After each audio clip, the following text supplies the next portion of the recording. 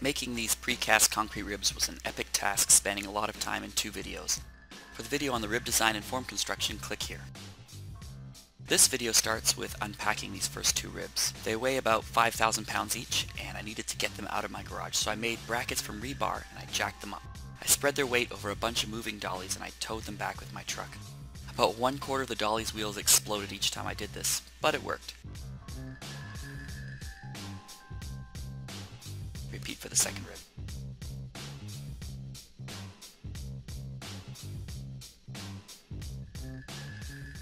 Once the ribs were outside, I still needed to get them off the slab. For this I had to hire a crane. And while the crane was there, I also had them put up the 800-pound steel compression ring that the ribs would eventually sit on, and then they welded it in place.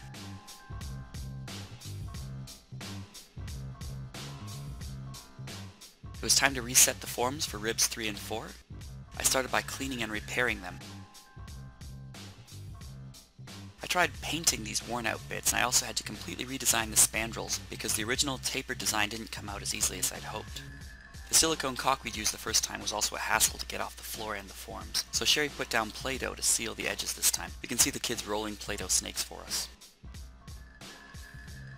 And then it was time for rebar. My sister Bonnie came to help with this set. It took us all day, and the kids helped by snipping lengths of tie wire for us.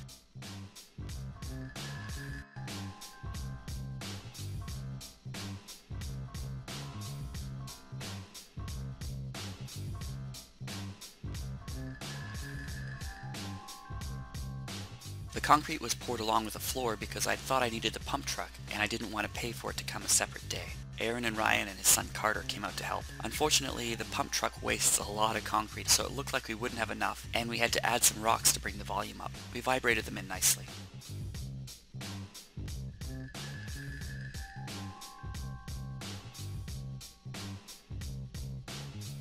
With previous practice and the brackets already made, moving this pair out was much easier, but the process of taking off the forms, jacking up the ribs, and rolling them out still took all day Saturday.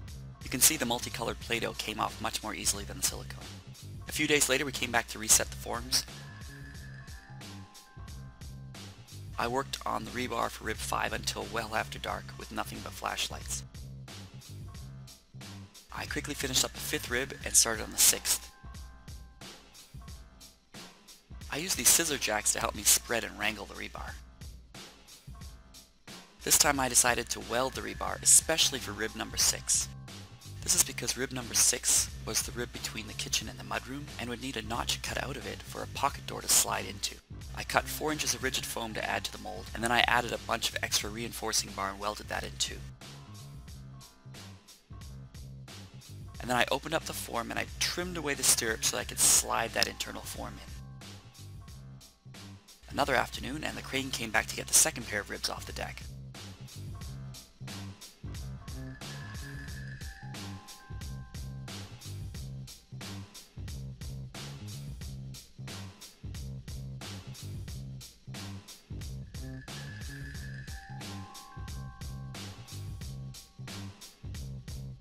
It was time to make some more pattern molds to use as form liners.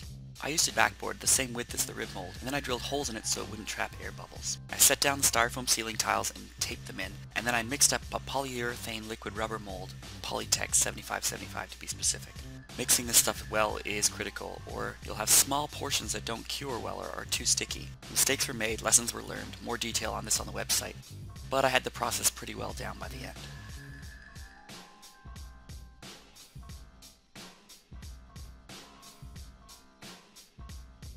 For this next pour day I had no more other reasons to have a pump truck out, so I decided I would just have a mixed truck out. The truck turned out to be just a few inches shorter than the Quonset hut, and the driver was able to pour all the concrete directly into the mold.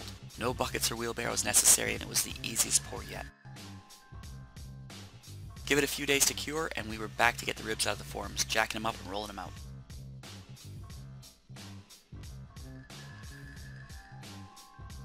I had finally purchased a nice wet polisher online, but it didn't work properly, so I used a bucket drilled with holes to add water on the surface. That sort of worked, and eventually I decided to stop and see if I could fix it properly. After taking it apart, I found one piece was badly made and needed to be drilled through properly, and then the water would flow. With the polisher actually working, the work proceeded much more quickly. That board in front of me is to keep the concrete from coating my ankles. This time I polished the ribs that were still sitting on the slab. It was taking me several hours per rib for the first side. I did multiple passes, first with a diamond cup wheel and then with successively finer diamond polishing pads, 50 grit, 100 grit, 200 grit. I also had a special round corner bit. I finished just as the crane pulled up to flip these first 6 ribs for me. First we flipped the 4 that were out on the dirt, and then they moved the 2 new ones off the slab, flipping them along the way. The crane operator said he could reach in and get ribs from the slab even if I finished the Quonset hut.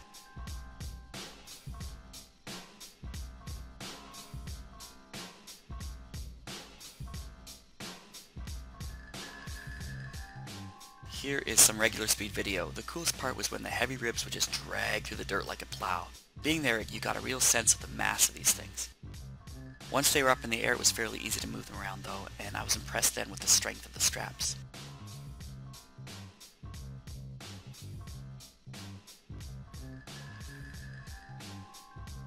Once those were flipped, it was back to polishing the other side.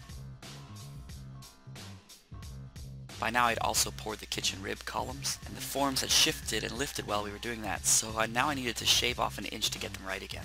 I ended up cutting around the edges, and then chiseling off the middle, and then polishing it down to the final height. Back to rebar work. I was pretty tired of it by now, but pretty good with a rebar bender. I used it to make stirrups and tighter bends on the longer pieces.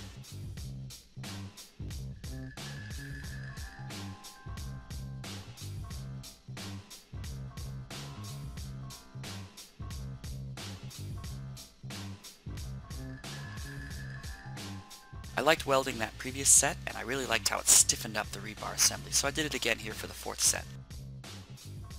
I stayed late and got it all prepped for the following morning. Again, we had just the mixed strut drive in and pour the concrete directly into the forms.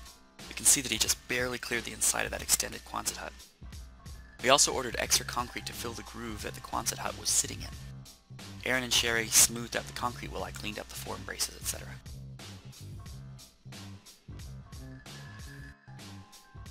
But after they left, I gave it one more smoothing pass and then covered with rigid insulation to protect it from the cold. Again, after letting things cure for a bit, it was time to unpack those ribs and move them forward so we could reset for ribs 9 and 10.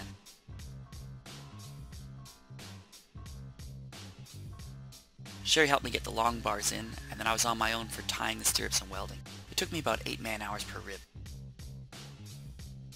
Then the crane came back to help me set up those kitchen ribs and to take the new ribs out of the Quonset.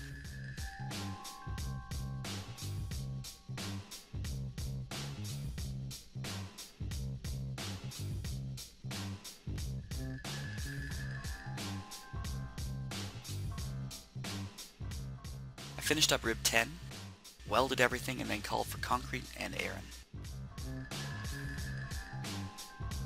After pouring the ribs, we also poured little blocks around the base of the kitchen ribs so that they wouldn't be knocked over.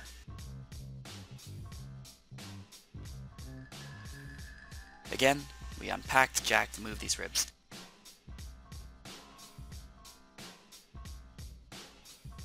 With the crane coming out to remove this 5th set, we also had them set up the 4 ribs on the quad deck. These each had a number 5 rebar peg and a recessed space on one end, and then would be welded to the steel ring on the other. The weather was great for it. The job went out without a hitch, and we also pulled out the new ribs to clear the Quonset for the last one. It felt great to be setting up the last form. However, the weather was so cold that the rebar kept snapping. So I brought in some pieces and I used the heat gun to soften them up a bit. Sherry and I were now pretty good at this and could shape the 20-foot long pieces of number 5 rebar pretty precisely in less than 15 minutes each. Then I tied the last stirrups, made a few more, and we welded everything together.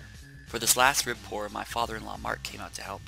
We attached the camera directly to the concrete truck and poured the last slab. For this last one, I was eager to close off the Quonset hut with an ICF wall, so I wanted that rib outside of the building, but I didn't want to call the expensive crane in until I was done polishing everything else. So I bought 4-inch round fence posts and I just rolled it out ancient style. Once it was out, I quickly set up the ICF wall, which is another video, and eventually got back to polishing. With this set, I had bought a larger and more aggressive diamond cup wheel for that first step. It made that first pass go much more quickly and I was really happy, so I quickly ran over all the ribs. But the scratches were deeper and I discovered only later that that second pass took me 4 times longer to clean them up. And their weather wasn't nearly as pleasant. I had to struggle with issues like frozen garden hoses, and my wet grinder kept shorting out due to internal water buildup. Suddenly, instead of 3 or 4 hours per side, I was taking nearly 8 hours.